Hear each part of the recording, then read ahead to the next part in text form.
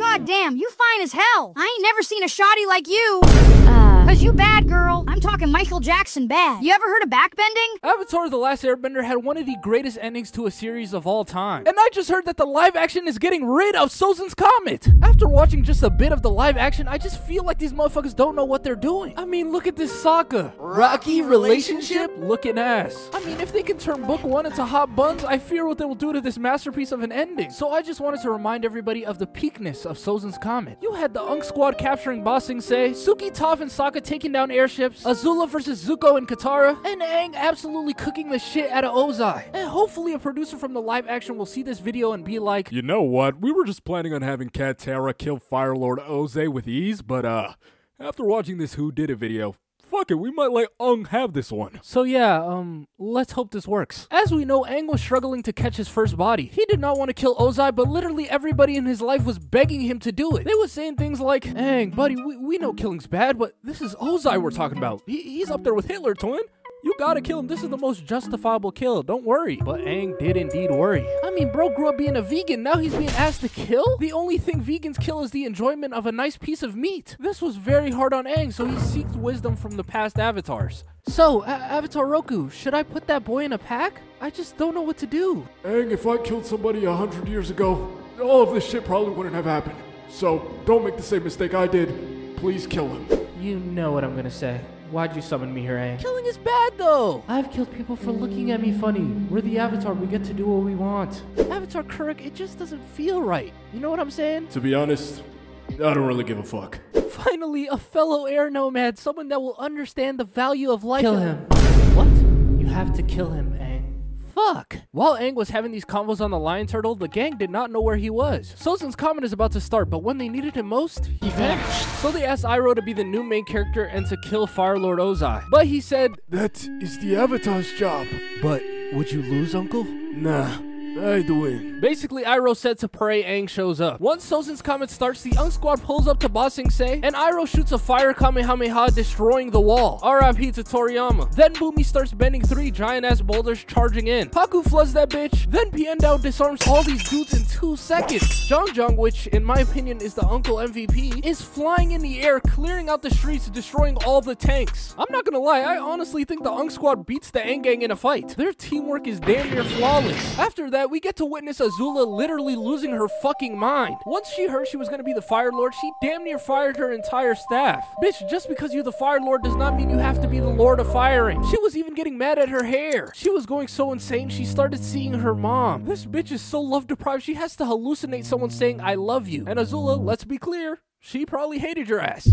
What is wrong with that child? Anyways, right before she was crowned Fire Lord, Zuko pulled up on that Appa and said, bitch, that's my career. Azula didn't have to, but she was actually down to 1v1 for it. And Katara was saying, bro, don't fall for it. You brought me here so we can jump her. She's trying to get in your head. But Zuko took one good look at those awful bangs and he knew she was crashing out. So he was pretty confident that this bitch had 0 strategy and could catch her slipping. But me personally, I'd be shitting my pants if I were Zuko. I mean, look at her face. Straight evil in her eyes. I can't believe I thought this bitch was a baddie when I was younger. She's the type of bitch to start breathing fire while sucking your dick. I know there's some burnt penises amongst the Dai Li agents. Anyways, this fight begins and, no pun intended, this shit is fire as fuck. I mean, look at this boy Zuko. I knew he was good, but my god, he was cooking. Azula was aggressive as fuck, but this man did not budge at all. But Zuko started getting cocky and asked her to use some lightning. And at this point, Zuko, you just gotta learn how to create lightning, because you really love that shit, bro. Anyway, she started doing that shit, and mid-bending lightning, she remembers she's a heartless, evil bitch and sees Katara peacefully watching the fight. So she attempts to kill her. Look at the grin she has when she notices aiming for Katara is an option. But Zuko's reaction time is fucking insane. And he dives in front of that hoe. And that right there is one of many reasons why Katara should have been with Zuko instead of Aang. But this psychotic bitch starts hawking down Katara and she starts running for her life. I have no idea how Azula didn't land a single hit. She was spamming. But Katara used her battle IQ to catch this girl in ice and use chains to lock her down. And can somebody explain to me why Azula couldn't melt this ice? Cause that boy Zuko was melting out of ice often. I don't know, maybe I feel like Katara just beat her too easy. I mean, she is losing her sanity, but it's still Sozin's Comet.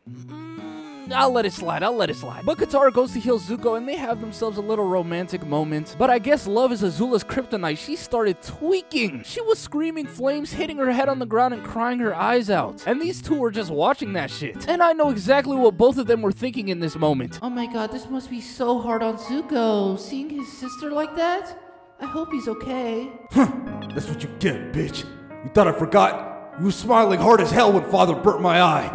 Cry, bitch. It's music to my ears. After that shit, Sozin's Comet ends with Ozai versus Aang. Ozai was getting high off the power and started killing more trees than the Onceler. I know the Lorax mad as shit, but that boy Aang was just watching that shit from a distance. So Aang chucks 5 blocks, and Ozai thought this dude's aim was dog shit, but he was really just trying to take down the airship. He finished that hole off with a fire blast, and him and Ozai just have this stare down. Aang is usually such a goofy guy, so to see him so serious, it gives me goosebumps. But maybe I'm just glazing. Ozai gets turned on by the stare Aang is giving him, so he strips and burns his whole fit. And Ozai must know there's some broke dudes among his staff like me that would go looking for that shit. Do you know how much a tailored fit worn by Ozai would sell on Fire Nation eBay? But he ain't give those motherfuckers a chance. Anyways, Ozai flies over to him, and Aang was trying to plead with this dude. I can really fuck you up, dude. I put this on Monkey out so I can beat the living shit out of you. But I'm really not trying to do that shit. You can call this off. We can go home. Relax, live happy lives. What do you say? No. Aang, this war has been going on for 100 years. Why'd you try talking? Ozai started flexing his fire breath before starting the fight. And Aang was just playing defense. He was not trying to hurt this man. Like right here, Aang caught him off guard and could have smacked him with that boulder. But nah, he dropped that shit. Basically, the first half of this fight was Ozai shoots an attack, Aang blocks it. Ozai shoots an attack, Aang blocks it. Ozai shoots an attack, oh my god! Aang blocks it! When I was younger watching this fight, I was like, come on, Aang, just hurt him already, hurt him! Kill him! Just a little bit of blood, Aang! But now that I'm older, I really respect Aang for standing on his principles. Like when Aang redirected his lightning. He could have easily sent him to hell with all the other Fire Lords. But he decided to shoot that bitch in the sky. The parallel between Azula being a gaping asshole of a whore and Aang being a kind-hearted monk is just flawless. But once he did that shit, Ozai took his kindness for granted. Look at him smiling like he wasn't just shitting his pants a second ago. Ozai kicks a fire blast and Aang hits the Thriller dance to block that shit. But it wasn't enough. Aang was pretty gassed after redirecting lightning for the first time. He was getting tired of running, so he hit himself in an earth ball like Higara. That's when Ozai said this. You're weak, just like the rest of your people.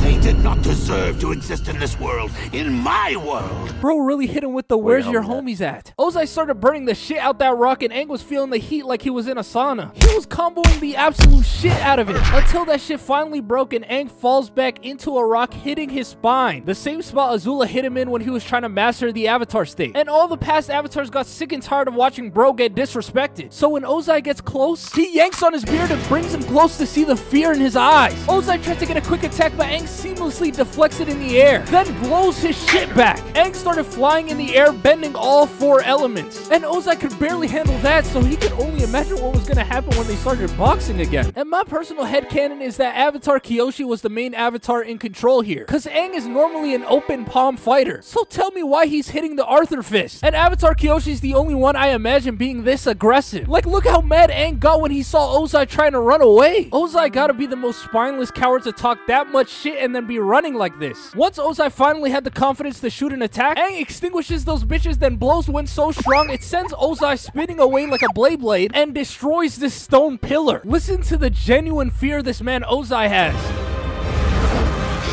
If you gasp like that at the sight of your opponent, just stop and beg for forgiveness. Aang got sick of that boy running, so he took away his flight, grabbed him with water, and slammed him down. He pinned his ass to the ground, and all the avatars within agree to disintegrate this dude.